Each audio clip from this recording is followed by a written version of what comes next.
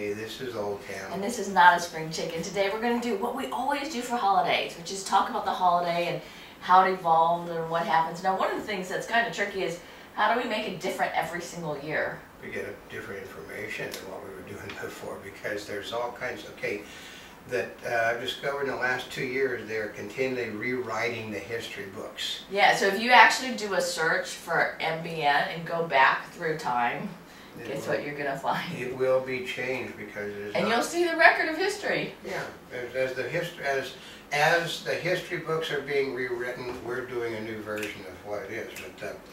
But here we go. But okay, Memorial Day is a federal holiday observed annually in the United States on the last Monday of May, formerly known as Decoration Day. It originated after the American Civil War to commemorate the fallen Union soldiers of the Civil War. Southern ladies organizations and Southern school children had decorated Confederate graves in Richmond and other cities during the Civil War, but each region had its own date. Most dates were in May. By the 20th century, Memorial Day had been extended to honor all Americans who died in all wars. Memorial Day is a remembering of the men and women who died while serving in the United States Armed Forces. As a marker, it typically marks the start of summer vacation, while Labor Day marks it end. See, that's the whole trick. That's the real reason behind it. So. And many people visit cemeteries and memorials. I know here in Southern California, what do people do for Memorial Day? They go out and condemn the United States military.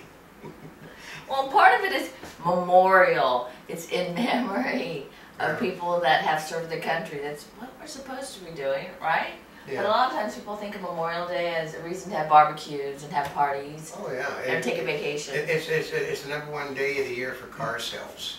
Are you serious? Yeah, Memorial Day weekend they push car sales. Well, because they're trying to clear out inventory before the summer starts, because starting in June, they start bringing in the new cars. That dealerships start getting the cars for sale 2 months later. Yeah. So part of it is it's year 2012 right now.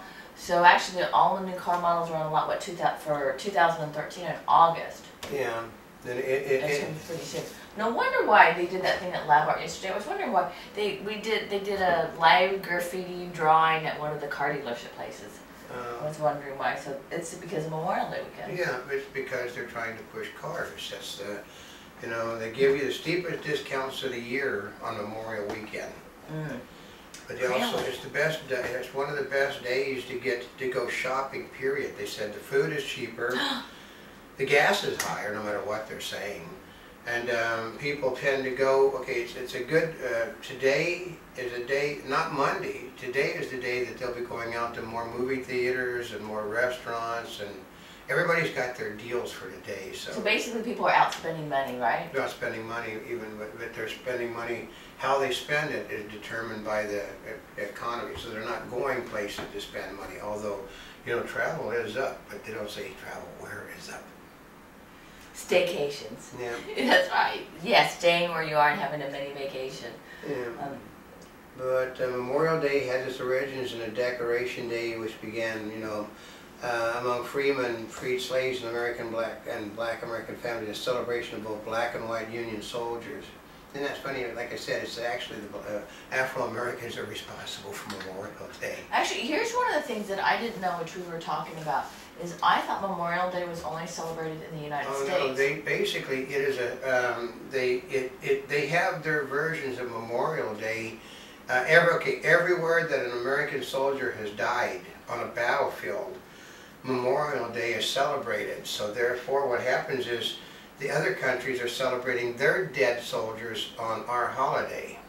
So it's not as much of because they don't have holidays like we do for these things. I mean, they have like Christmas and Easter and New Year's. And New Year's, what they do is they'll like this. They would have got off a big celebrations, celebrating their own military triumphs or losses. So, but. Basically, together with teachers and missionaries, blacks in Charleston organized a May Day celebration in 1865, which was covered by the New York Tribune and other national papers. They cleaned up and landscaped the burial building, the burial grounds and enclosure, and arch labeled Martyrs of the Race Course, 10,000 freemen gathered on May 1st to commemorate the dead. Involved were 3,000 school children, newly enrolled in freemen schools, mutual aid societies, Union troops and black ministers, and white northern missionaries.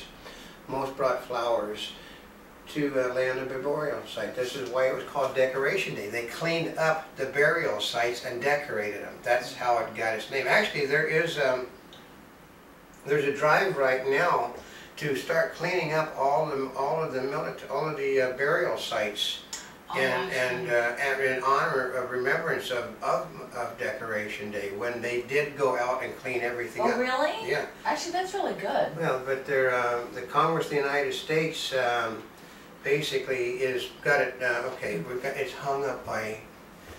We love the military. We support the military. We want to help the military. Well, you know which side of the table that it's hung up on. It's got unanimous support. It's passed in the House.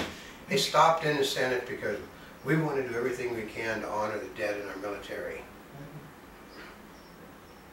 It's a dead deal when it comes to the Senate, so. No. That's really kind of sad. I still like it. I said African Americans invented Memorial Day.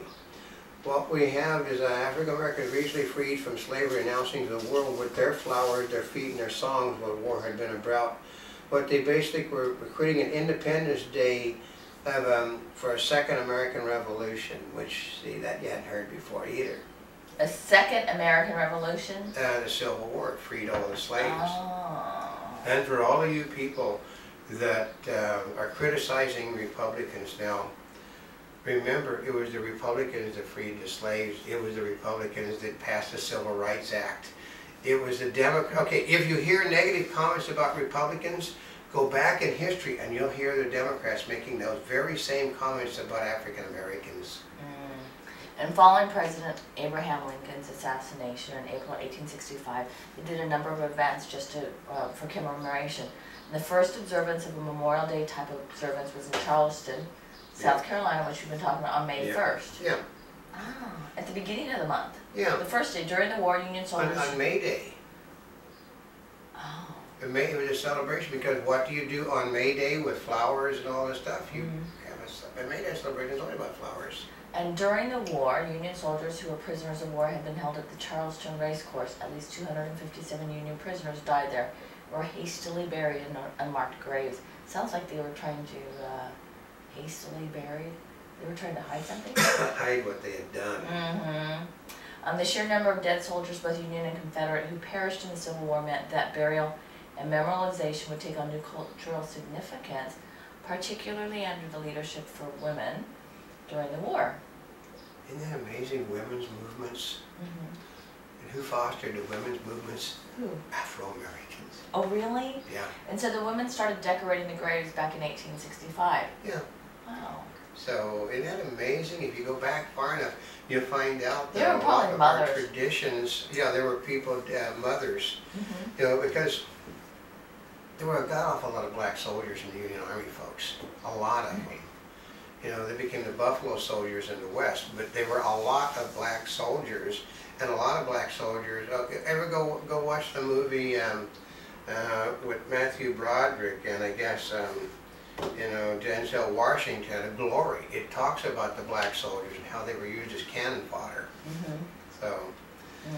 So you honor, but what was is they were honoring their dead, and by honoring their dead, they were honoring. Well, here's the trick: is you don't know who's buried in this, so it's everybody together. If you're honoring the dead in unmarked graves, you're honoring everybody. So, but in the North, the friendship between General John Murray, a distinguished citizen of Waterloo, New York, and General Johnny Logan, who helped bring attention to the event's national level, will likely be a factor in the holiday's growth. On May 5th, 1968, in his capacity as Commander-in-Chief of the Army of the Republic, the Organization for the Civil War Veterans, Logan issued a proclamation that Decoration Day would be observed nationwide. It was observed for the first time on May 30th of the same year. The date was chosen because it was not the anniversary of any battle. Yeah, what has happened is our Congress has disrespected the whole thing by changing the date. and then make it a federal holiday so people could go out and have a 3-day holiday. Well, you know they've done that for a lot of different holidays. In fact, earlier in the year, it used to be, what wasn't it, Lincoln's birthday and Washington's birthday? Put together. Yeah, they put them together so they could give Martin Luther King a day. I don't think Martin Luther King would have really appreciated that. You know? Yeah, well, because he would have had respect. It's like you keep Lincoln and Washington separate. Yeah, and you give them all their birthdays, but they had too many. They have too many holidays also. But remember though, by moving it from the day it was set on the 30th, so it would not have any relationship to any battle. So they moved it to a day where there was battles. That's what our Congress did. Well, actually, none of them could read any books, but they wouldn't know there was a battle. So. Okay, by 1870, remains of nearly 30,000 Union dead had been reinterred in 73 national cemeteries located near the battlefield and therefore mostly in the South. Actually, they were all on Southern plantations. The most famous at Gettysburg National Cemetery in Pennsylvania and Arlington. Arlington was Robert E. Lee's home, folks. They made certain that if you were a general or something, or anybody else in the Civil War, you had a burial place made out of your property. So, yeah, they wanted to. It was a warning. But which is funny is that when they reinterred black soldiers, they were not allowed to be put in the same graveyard as the white soldiers after they were reinterred. It's a celebration by black Americans for everybody, and then the black American soldiers were not allowed to be in the same burial ground. They didn't, and so, because you have to understand why. Where were most of the burial grounds? Where? In the South. And who had just lost the Civil War over what issue? Who? The South had just lost the Civil War over slaves. So you think they're going to let them be buried in there? No, that did not happen. Oh, that makes sense. Yeah, but in people of all religious beliefs joined together, and the point was often made that German and Irish soldiers had become true Americans in the baptism of blood. They always were. They've been soldiers. In other words, since you helped us fight. Yeah, you get to be buried with this. They don't actually. We're talking. They didn't like the Irish. Have never been liked. By the 1850s, the theme was American exceptionalism and a duty to uphold freedom in the world. We understand where Obama gets his word, exceptionalism. Exceptionalism? Yeah, which he doesn't actually believe in. But Ironton, Ohio, lays claim to be the nation's oldest continually running Memorial Day parade. Its first parade was held on May 5th, 1868, and the town has held it every year since. However, the Memorial Day parade in Doylestown, Pennsylvania precedes it by 1 year in the South. Isn't that amazing? It's been every year since 1867, but because it's a Southern parade, it was created by black Americans, it's not. So, and to understand, Southerners control the history books are being rewritten by Democrats. I mean, this is totally different than what we've had in the past. Yeah. But before it was kind of like, okay, they died, we're going to memorialize them, right? Yeah. But basically, okay.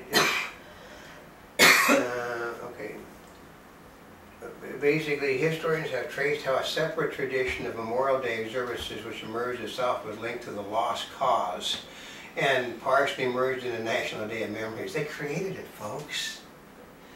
By June 1916, the birthday of Confederate Jefferson Davis was observed as a state holiday in 10 southern states. Across the South, associations were founded after the war, many by women again, to establish and care for permanent cemeteries for the soldiers.